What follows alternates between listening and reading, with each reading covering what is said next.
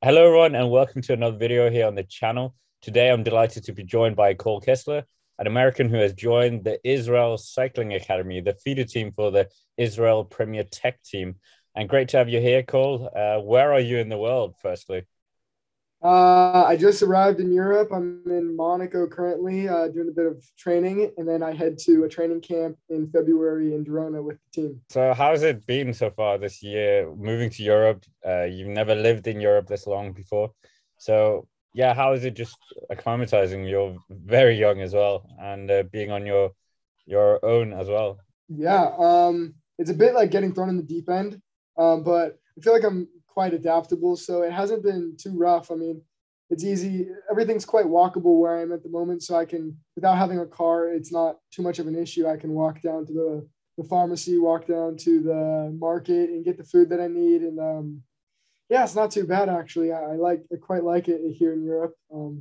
Obviously, I like home just like anybody else, but it's nice. I've met a lot of people here already, and I've got some riding partners and people to ride with, so it's quite nice actually.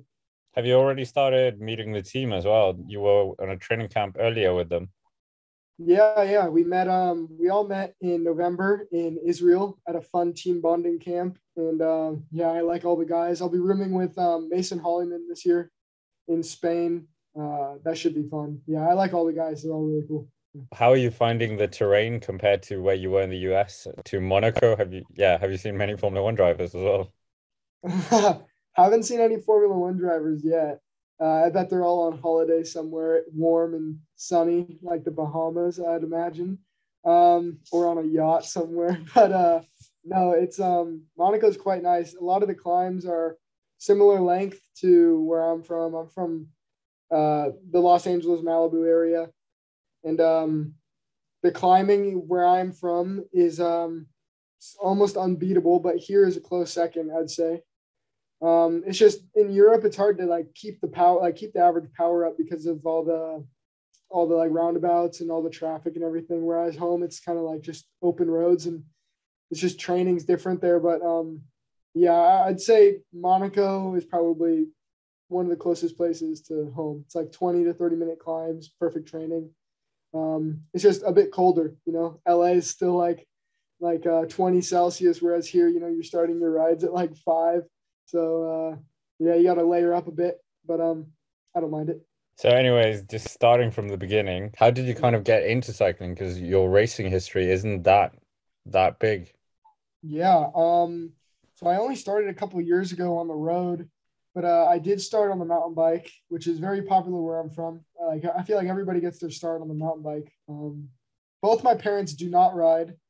I had a friend who had just moved from Switzerland who was really into like riding his bike in the mountains, and he invited me one day, and I got really excited because it was fun. And then I asked for a bike for Christmas, got a cool beginning mountain bike, and then joined the local club, which then transitioned slowly into the high school mountain bike team, which is a big thing in California at least, but it's growing throughout the states. Is like high schools will have mountain bike teams and they compete in leagues, and you race mountain bike races for your school, which was cool. And then I wanted to get better. I was like podiuming. I was doing okay. I didn't start good at all. But I got better as I trained, and then I wanted to get really good at mountain biking, so I hopped on the road bike to train more efficiently in the off season. And then I fell in love with road biking, and then just got stuck in with that. Joined a club, progressed, or COVID hit, and then I was like training 20 hours a week. Uh, and then I joined Lux. I got lucky with that, really lucky with that. And then it was just, then I got thrown into Europe.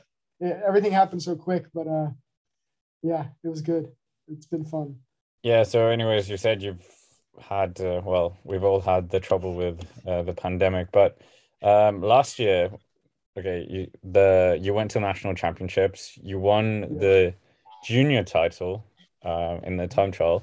So yeah, does that make your time trial list, or yeah, how do you think? Um, I think as you get higher up in the sport, becoming a pure time trialist becomes a lot more polarized. Like you're either like winning or you're not. There's only like three or four time trialists right now that like win. It's like Ghana, Bissinger, Primoz, I'd say, and probably Stefan Kung. Those are the four that really dominate.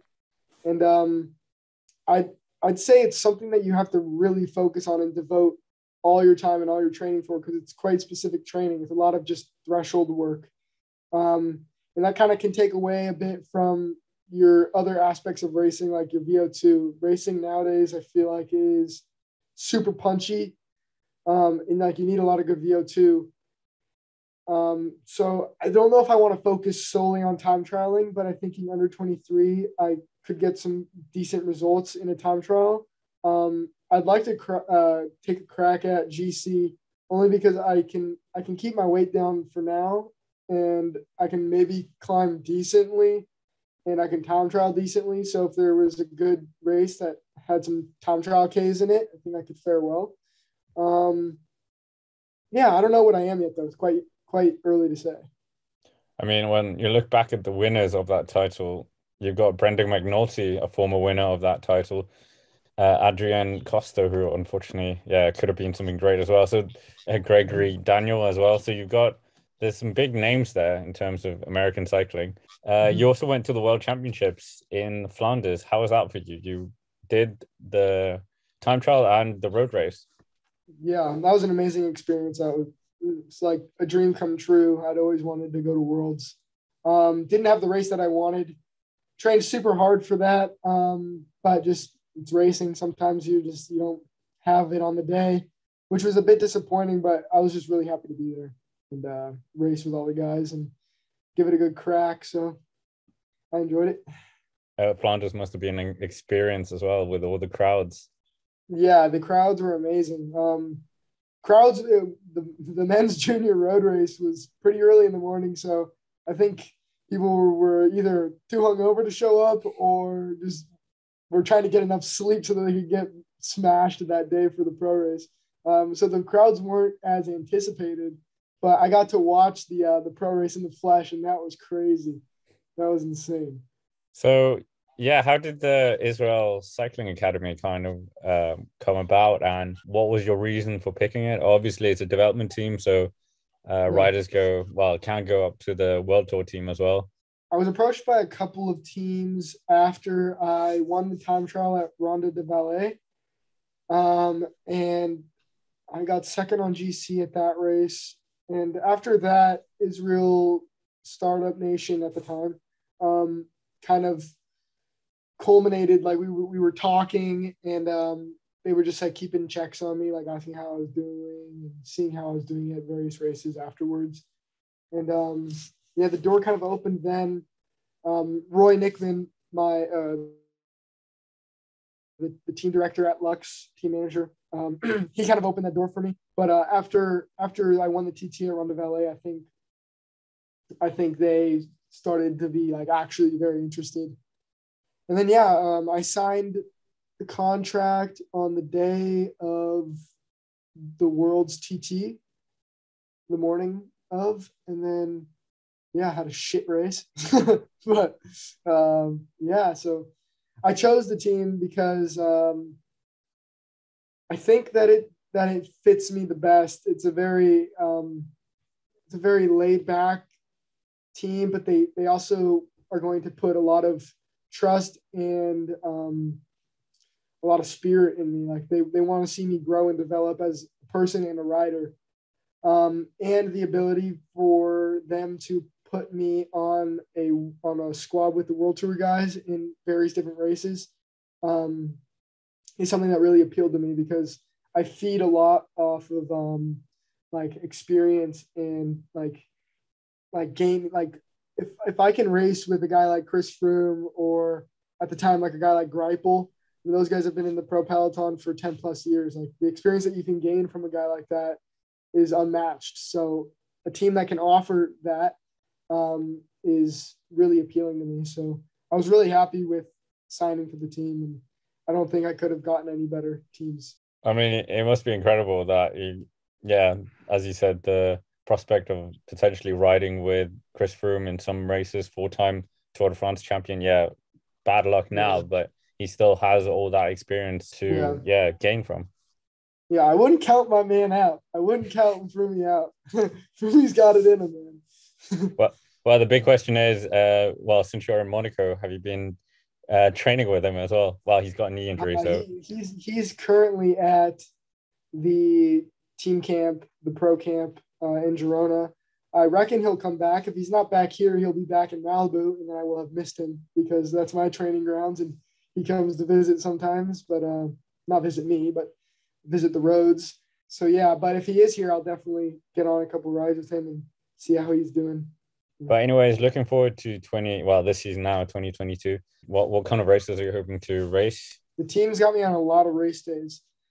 I think like 55, 60. So I'll be doing everything, the full spectrum. I start the season off with Tour Normandy, and then I do Circuit des Ardennes. I do Roubaix, Liège, and then we transfer into some more stage races later in the season. Like I think hopefully I'll do the Baby Giro. And if the USA for some reason sends a team to Tour de l'Avenir, I'd love to do that race, but I don't think the States have sent a team in a while. Well, you said it before we started. I think it's absolutely shocking that the US have not got enough money to send a team to the Tour de l'Avenir, considering Trek, Specialized, Cannondale. There's so much money in cycling. And then, Lance Armstrong could give a helping hand as well if he wanted to. Yeah. So yeah. I don't know if technically Lance could get involved with anything with ECI. Yeah, that's true. I do think that it is ridiculous that we don't have a team, especially at such a big event like that. I'd say that is probably the biggest under 23 event in the world. And the fact that we don't get to show our talent there is beyond me. I know that the States put a lot of money in development into a mountain biking. So I don't know. Yeah. I mean, the US, obviously, we've had great names such as Greg LeMond, etc., Andrew Hampstead, TJ Van Garderen, Taylor Phinney. But now it seems like your generation are going to try and bring it up again. But something like the Tour of California, which, you would hope to ride one day probably. It's been in this hiatus, and it doesn't look like we're going to get it back next year either. So that must be a bit disheartening for you. Yeah, it's a bit of a bummer. I think it's just because there's a lack of development pathway to get over to Europe. It's quite expensive. The flight from the States to Europe can be in excess of $1,000, and most people don't have that lying around to send their kid to Europe to race. And there's one team, two teams, maybe junior teams that send kids over, Lux being the main one. And it's just, if you're not racing in Europe, it's like pretty brutal to say, but it's almost irrelevant. Like the crit scene and everything in the States is big and it's growing, and Legion's doing a really good job at that. But if you want to have a professional career, I'd say it's tough to get it started racing solely in the United States. Finishing on a lighter note, who have you kind of looked up to when you were cycling? Starting out, you're still only 18. Definitely Chris Froome was my biggest idol. When I watched him win I think it was the 2017 tour, I was like, I had no clue what was going on because I hadn't even touched a road bike yet, but I was into mountain biking and the tour was happening and I just wanted to see what was going on. I watched maybe one stage and then the Champs-Élysées stage, and I was really inspired. And then Grant Thomas, I watched the first tour that I watched a good couple stages at was the 2018 tour when he won. So I was inspired by both of those guys. And then Peter Sagan, for no reason other than just him being Peter Sagan. Just his personality was really fun to experience. So yeah, but I'd say my main idol is Froome. So it's amazing to be on his team and get to talk to him and hang out with him at team camp and stuff. Yeah, it will be absolutely amazing to follow you this year, and we wish you all the best, of course. I And appreciate it. yeah, well, it'll be very exciting to see what races you do, and yeah, we'll probably have you back as well throughout the Yeah, year.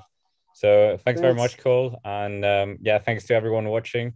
Of course, make sure to give Cole a follow on Instagram, wherever. We'll drop his details down below, and thank you as always for watching, and have a nice day.